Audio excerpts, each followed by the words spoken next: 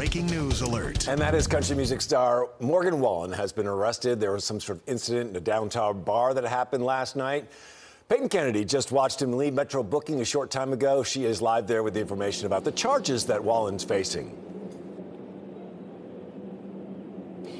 Yeah, Neil, Morgan Wallen just made his exit here within the last half hour, making a very quick move to his car. But we were here, caught it on camera, and we'll show you that video now. So according to the arrest affidavits, Wallen was on the 6-story rooftop of Chiefs, which is a brand new bar on Broadway, when he reportedly threw a chair off the roof.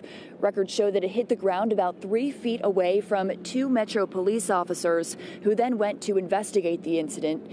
Wallen is reportedly caught on camera lunging and throwing the chair off the roof, and witnesses say that he was laughing afterward as well. So he is charged with 3 counts of felony reckless endangerment with a deadly weapon. He is also charged with disorderly conduct for creating a hazard that served no legitimate purpose. His lawyers were here as well. They shared their information with me, so we'll be reaching out for a statement, and we'll share that as we receive it here on News 2.